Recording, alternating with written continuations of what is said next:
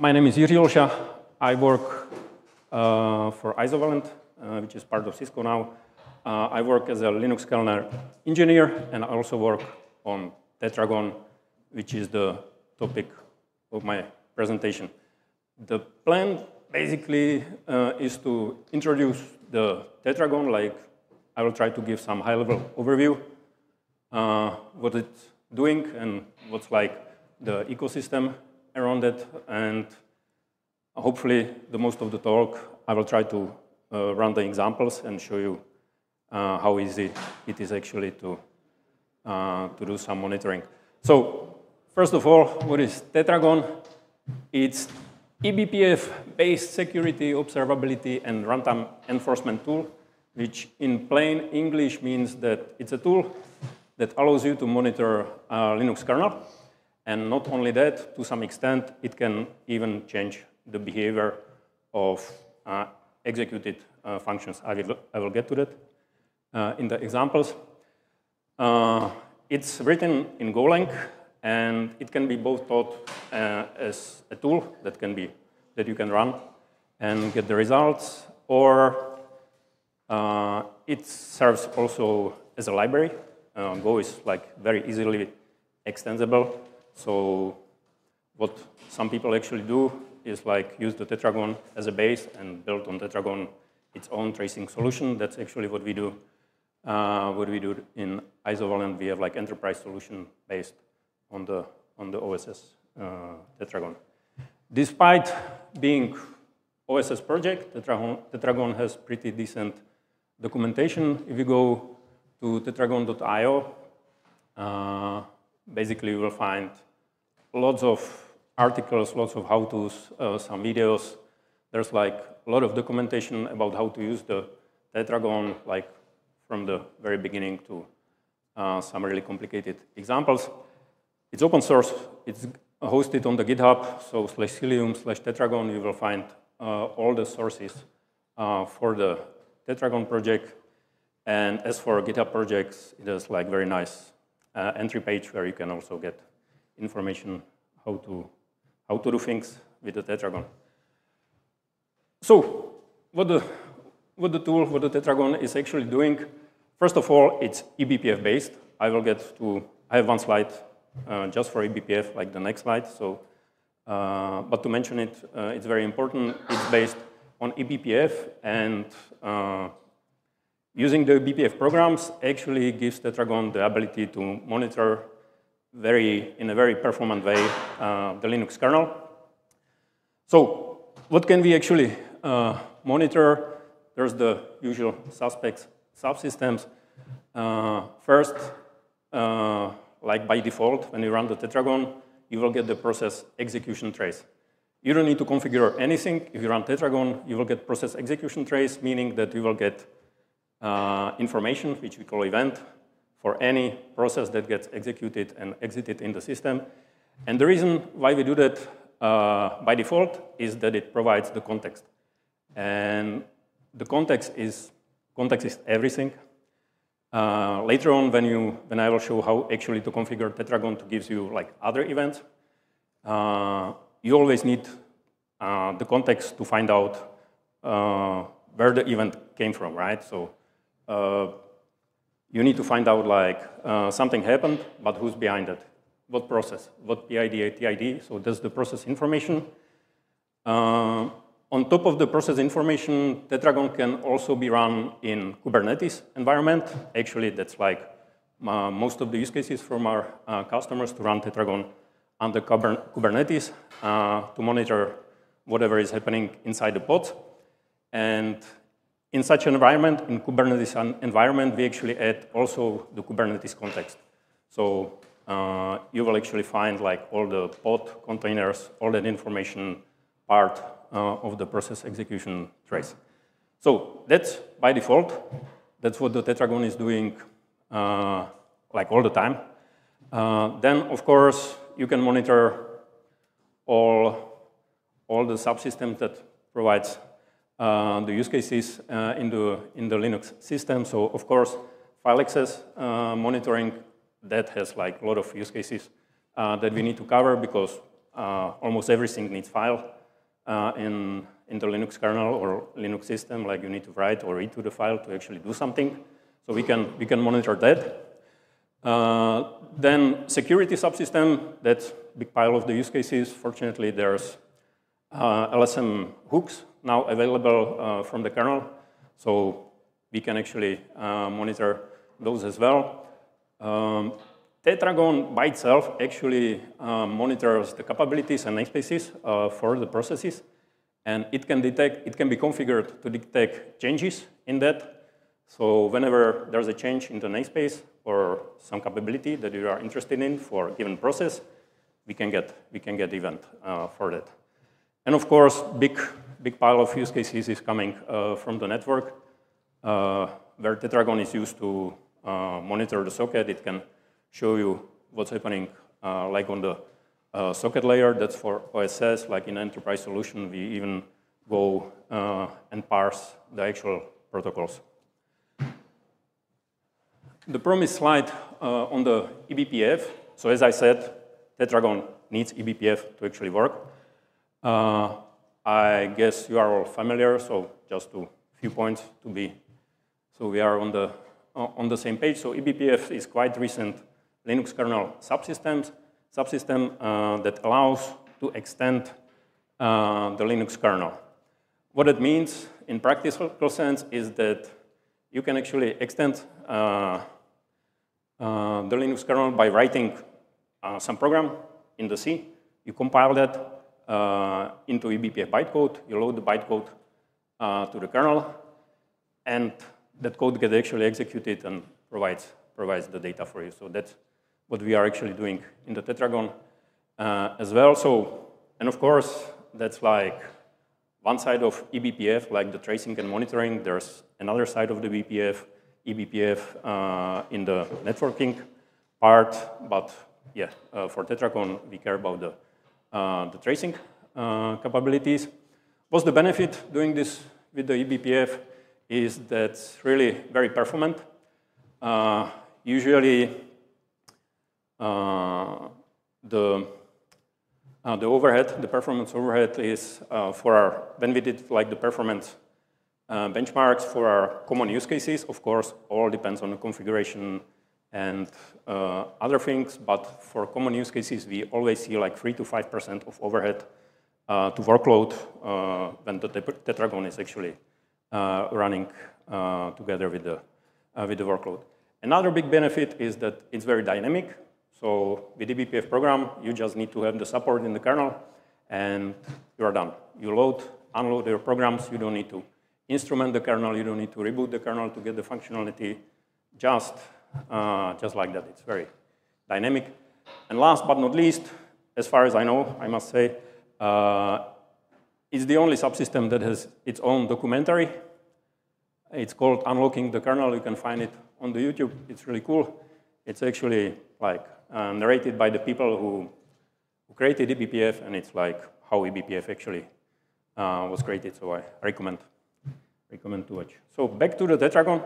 Before we go to the examples, I'd like to mention like what's the final result, like what to expect out of the Tetragon. So as I said, you have some configuration. You load eBPF program based on the configuration, and the program will get executed eventually and produce some sort of data. And those data we call actually events. So most of the use cases, you actually want to monitor those events. Those events can be stored on the disk, can be offered for further processing through gRPC. All this is documented in our documentation, so it's like really easily accessible. As I said, majority of the use cases, the end result is the event. We have also metrics, Prometheus metrics that we use. You can connect to Tetragon and get actually even like the data, the result data in some form of matrix. Not for everything, but for something we do actually counts, and that's also very useful. So let's go to the examples. Let's run Tetragon. Hopefully you can see that. So I will not go through through the details on how actually compile Tetragon and download. That's all covered in the documentation. So this is actually how you run the Tetragon. The only thing you need to specify is it's the directory with all the eBPF programs that the Tetragon can load, and by default build, it will actually be in bpf/objects file. If you run it, at this point, actually, Tetragon is doing the process execution trains, meaning every process that gets now created or exited, we have event for that, and that's then used for other events to actually get to be attached. We can watch it. There's another binary called Tetra that does many things. One of the things is that it actually can connect to Tetragon and display you all the events in the real time. So if I actually run something, I will get the events in the JSON. So if I actually pipe it to JQ, we can make some sense of it. So can you see it? Can we see it? We can see it. So this is the one event. This is the process exec event of the execution trace. So this is basically if you're running on the standard server environment, this is the execution context that you will get for any other events. So every process exec has like data about the process that triggered the event. And also it has the pointer to the parent, which is like another process. So this way we can actually do like the process hierarchy. And of course you see all the things that you would expect, all sorts of PID, UID, current working directory. We actually fetch even all the arguments. So you can basically see what was executed and how it was executed. There's the other event, process exit, that is triggered when the process actually finished and goes away. It can be also viewed in the compact mode, which is really nice if you want to find out what's happening in your system. So now you can get like a compact view of like what was executed or not. If I log in, log back, you can actually find out what were the comments that got executed, like when the SSH session does this all profile stuff that it's executing. So it's like the default behavior, just doing the process execution trace. It can be like really useful for some folks. Apparently, some of our customers like actually using the Tetragon just for the execution trace, especially in the Kubernetes environment. It gives you like the good idea what's running and where. I promised the Kubernetes context, so that's the process exec that I was showing in the standard server environment. But if you are on the Kubernetes, you will actually get all this pod information, so you will actually get all the information like what was behind that process exec. If it's another event, of course, it's in the context the other event. So what was the pod, what was the namespace, what was the container, all the things that you want to know when you're trying to pinpoint something on the Kubernetes layer. So, and of course, the documentation has like, I said, it's like a really good documentation. You can find actually all the definitions for the events that we are using. So that's by default. You get the process execution trace. But to really use the Tetragon, you need to use the tracing policy, which is what we call the configuration file. And that basically consists of these 5 logical things. So as I said, Tetragon is a tool to monitor the Linux kernel. And it basically, the OSS version actually monitors the attach points that we are using is Linux kernel functions. And the data that we are mining are the arguments of those functions or the context argument. So first of all, you need to know your use case. You need to know what you are actually doing. Might not be that easy all the time. That will actually give you the hooks that will actually, by the use case, you need to define where you want to connect to kernel, which functions you want to connect to. Then you need to specify for the Tetragon, like, what data do you want to mine out of those functions. When you get the data, then you can actually do the filtering on the data. And the filtering is actually happening in the kernel space. It's happening in the eBPF program, which is actually why that gives us like a lot of performance gain, because we don't need to send all the data to the user space. And because that's first like a lot of overhead to send all the things to user space, and let's user space to do the filtering. So first the overhead, second also you can react on the filtering. You can actually, when you actually filter something, you can decide what to do. So that's like the fourth logical point in the configuration of the Tetragon. You can define, okay, I filtered something out, should I send event, should I kill some process? All this you can define in the tracing policy. So let's see some tracing policy.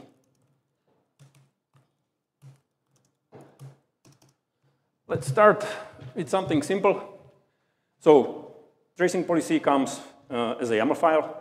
It has like the defined structure, of course, starting with some mandatory headers, following like all those logical hooks, all the logical points that I was just discussing. So first you need to know what you are doing. So this use case is actually monitoring every opening file in the system. And the logic behind it is we connect to this function, fd install, which actually happening, kernel is calling this function every time it's actually installing the file object to the file descriptor table, regardless what the file is being used for.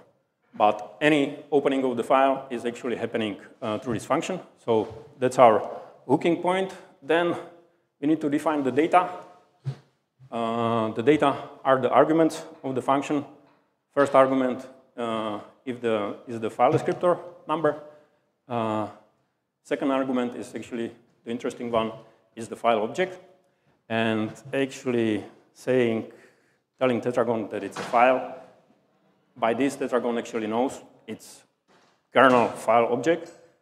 And it has built-in support to actually decode that object and get the information from the object.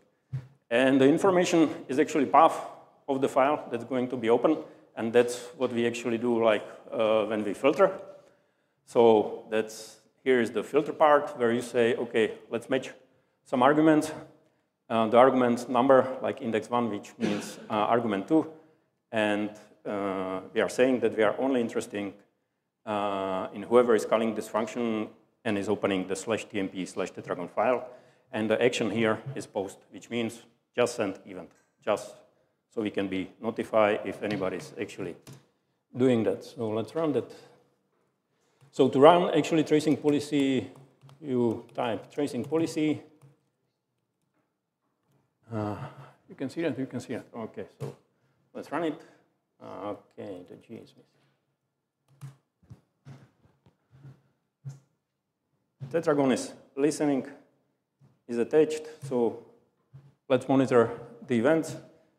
And yeah, let me echo to that file. And yeah, so that's the compact version. So you can actually see there was event. The open is actually already translated by the Tetra tool because we use fd install a lot. So we actually have hooks in our applications to actually say, okay, it's open. And it's opening the /tmp/tetragon. Let's actually see how the real event looks like. So if I actually get the JSON event, to do that again. So here we go.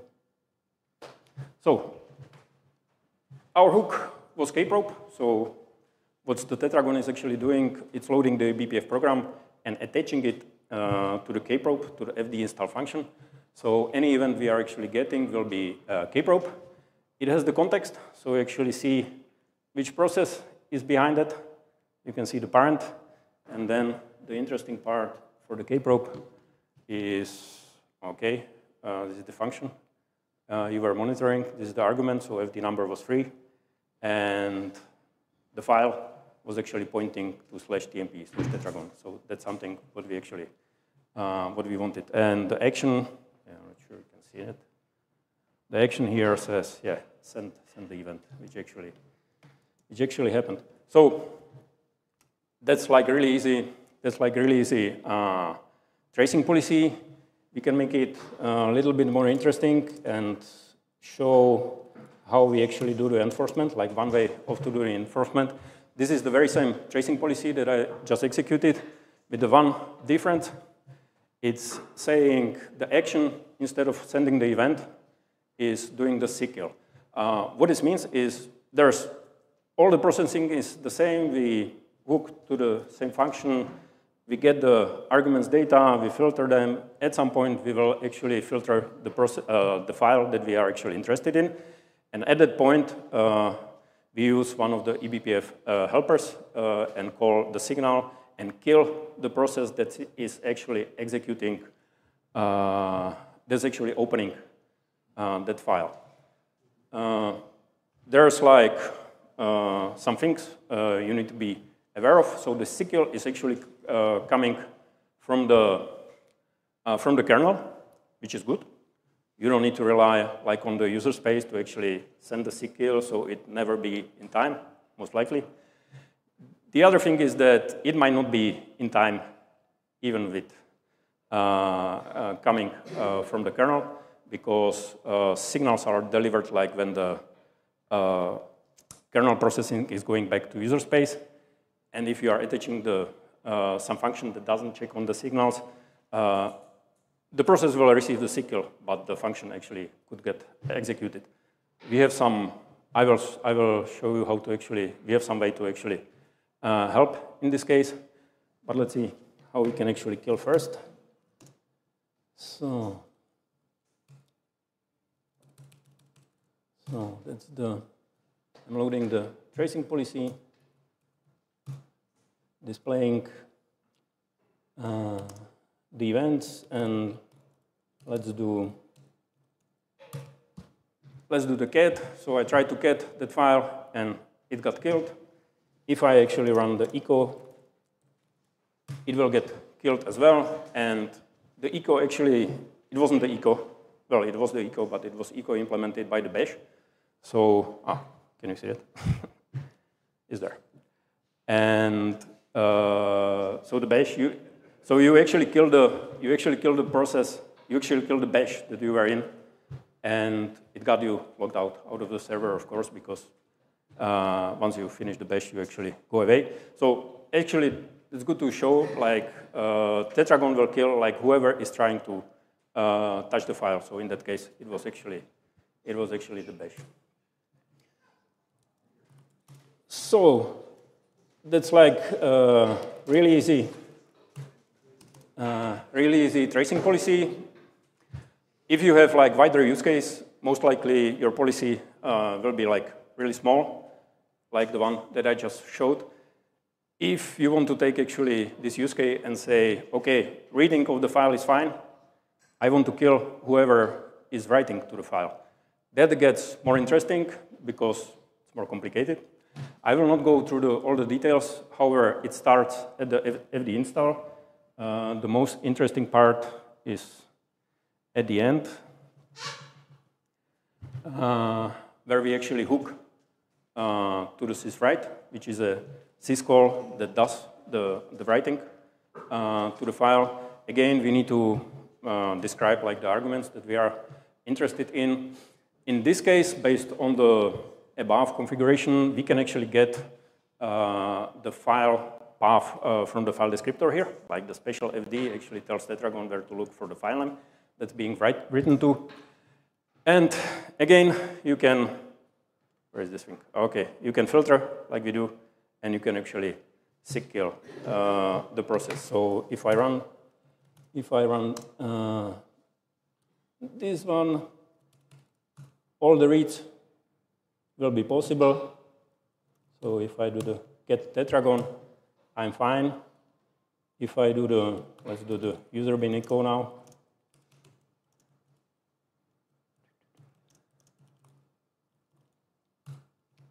it gets killed. So with this, as I said, the more complicated your use case is, of course, the more complicated the tracing policy is. But it's a nice way to actually show you the other enforcement thing that we do. So first enforcement is actually sending the signal with the drawbacks I just described, which means like you can't really like 100% relay that the kill will come like before the function gets actually executed. It might be true for some syscalls. It's definitely not true like if you are hooking some inside kernel functions, not just the syscall. But we have solution, at least for the syscalls and a few other functions in the kernel, which is called override. This is like the very same tracing policy for the syswrite, with just one little detail that instead of killing that process that's trying to write, we will actually say skip that syscall completely and use the return value -22, which is like Erno invalid value, as a return value for the user space process. So let's see it in the practice. So I'm running the tracing policy. Let's monitor the events. So again, I'm able to do the reading of the file. If I write something, the echo is actually not killed.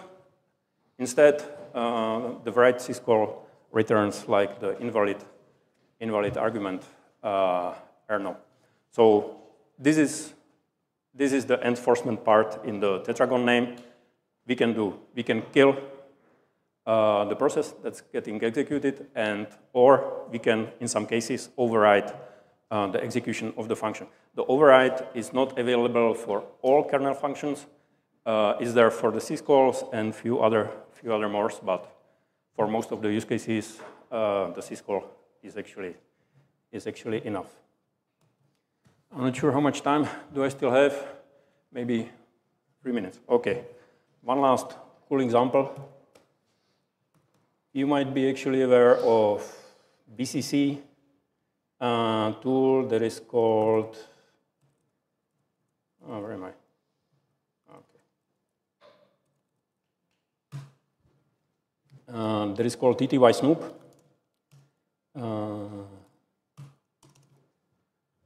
And that actually you can like point this tool to the terminal and see like everything that was written to the terminal. We can do the same in the Tetragon, and yeah, I made this policy just to show how easy it is actually to mine the data out of the kernel. So when you have like a terminal, like a pseudo terminal opened in the system, like anything that's going to be displayed in the terminal goes to the TT-write function. So if you write the tracing policy to actually monitor that function and read both of the arguments, one is from one argument we mine like the path of the terminal, the other argument holds the data that are going to be written to a terminal. We can actually have the trace of everything that goes to the terminal on the server. And with all the process context information and the time, you can actually be able to actually see what was happening, like administrators see something weird happening, like at some logs, you can actually go and open and replay whatever was happening on the terminal. So it's already running. So let's actually, yeah. Get events has like nice extension. If you say -t, it will actually do the terminal monitoring. So if I write the terminal path, it will actually start like the terminal that I have, like the bottom one. So whatever I write in the bottom one, the Tetra is monitoring the Tetragon and reading the events and replaying on this terminal whatever happens on this terminal. I hope it's understandable. So anything that happens, we will actually see. You will not see the password. We have that in the enterprise solution. And yeah, also like the terminal thing, because everything that goes through the terminal is actually it's going through the write, even like the graphic stuff, so you can actually replay to very detail what's happening on the terminal. And yeah, I think I need to end. So if you have any questions, you have questions. Do you know how much overhead it adds to the kernel when you are tracing something? So the question is about the overhead. So I actually mentioned that we actually, when we are releasing like Tetragon 1.0, we did a bunch of the benchmarks. And so we did with like, did the average use case that we are doing, like the most common use cases that people actually want the Tetragon to be running. And most of them has like, the overhead was like 3 to 5%. It of course depends like on how many events you want to send to the user space. That adds a lot. So meaning like how specific your filter is. But you are aiming like to one specific event, and like sending the event to the user space is not the big eater. Then actually just running and filtering gives you like this 3 to 5% in our average use cases. How does it relate to something like system tab? What do you mean? So system tab can do a lot of things that this can do. I just don't know how it relates to it. Does it use the same infrastructure within the kernel, or? So yeah, the question is, how is this different from system tab? I would say a lot. So the way I know system tab, do I know system tab?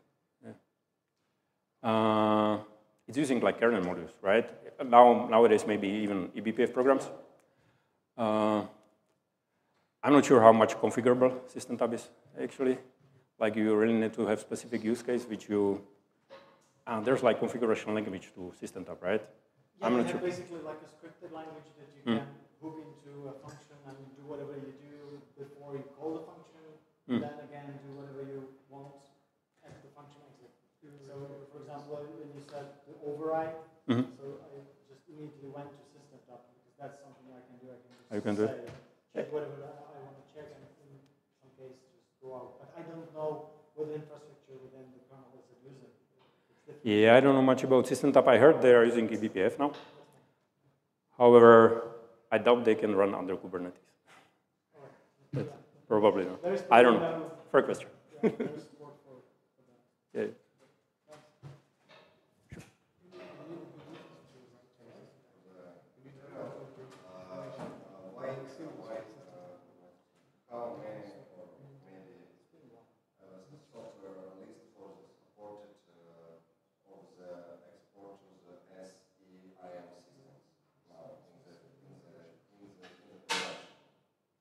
Like you are interested?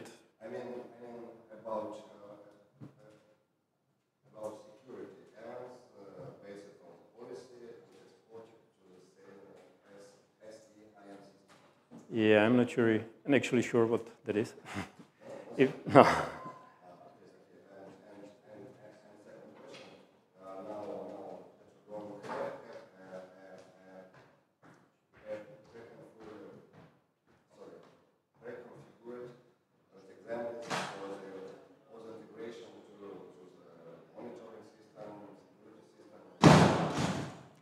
Yeah, actually, that's something I forgot to mention. Yeah, it's actually, to create the tracing policy required some Linux kernel knowledge.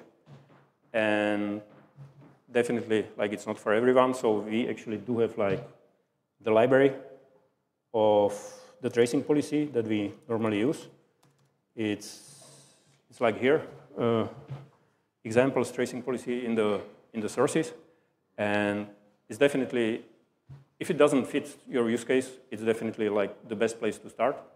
You will actually, if it doesn't have your use case, it will be close enough, or you will find something that you can change to fit your needs. So, yeah, no problem.